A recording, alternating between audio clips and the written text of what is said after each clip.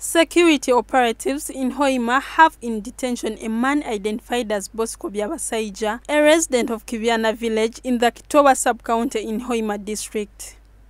The Kipapati village vice chairperson Lydia Atura said Byabasaija's luck ran after the residents allegedly found him with 5 other people in the bush near his home at Kibyana village in the Kitoba offloading 6 cows from a Toyota Wish car whose registration is yet to be established.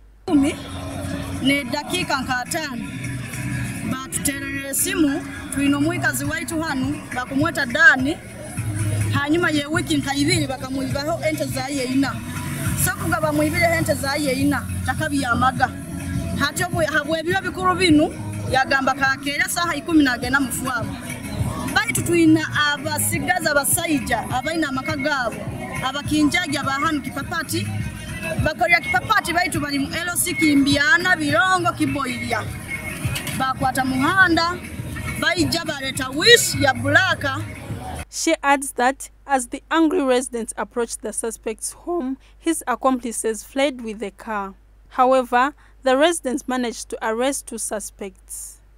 Atuhura said as the residents tried to arrest Byabasaija, he allegedly turned violent, picked a panga and threatened to harm any person that would attempt to move close to him. Ente zona hamu twakafuna ente mukaga. Ente mukaga abasuma tukwasire home. Omu yatwirukawo.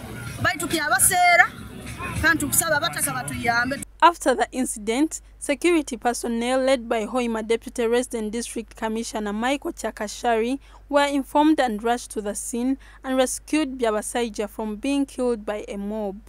These thugs, most of them are still on the run. We have managed to arrest one, but the locals had badly beaten him. So he's been taken for treatment, but that one we shall have to take him and charge him in the courts of law. Chakashari said there is growing concern over the increased theft of livestock in the district, which he said is subjecting the farmers to poverty. Christmas period, the theft of cows is going to be very rampant. They use these vehicles called the Wish. The Wish, they use these other motorcycles with the bags behind, the tuk-tuk, to carry these cows.